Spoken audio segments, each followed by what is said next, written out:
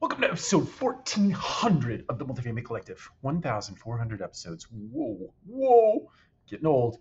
The thing I wanted to share this morning before we get this Friday kicked off and we head into a weekend is a love of a quote that I think I happened upon this. Let's say it was in the late 1990s, early 2000s, plus minus.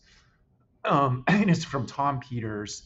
I actually don't know if it's from Tom Peters. Tom Peters does a wonderful job of curating quotes from other people and then authoring them into books. So it may not be his quote, it may be somebody else's quote. So if I misattribute, I apologize in advance. But a bias for action is the quote.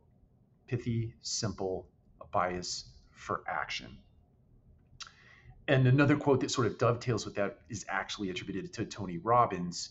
And it goes something along the lines of the only impossible journey is the one that we never start, I think is how it goes.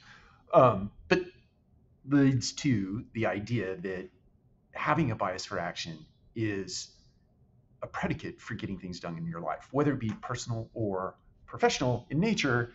It is that bias that you have in your head. Instead of freezing in a moment of opportunity or freezing in a moment of adversity, you rather default to action. Just do something, right? Hopefully you exercise that idea that you want to pause sort of between catalyst and response, that little space between, put some rationale to what the action is you are going to take. But the real driving message here, the real undercurrent is get it imbued in your mind that taking action is better than sitting still and not doing anything. Motion creates emotion. That emotion sort of gets this flywheel effect moving forward, and inevitably and ultimately you can come up with a solution to whatever adversity you might be going through in your life, and or you can start to move toward a goal or a target or a task completion that you are after.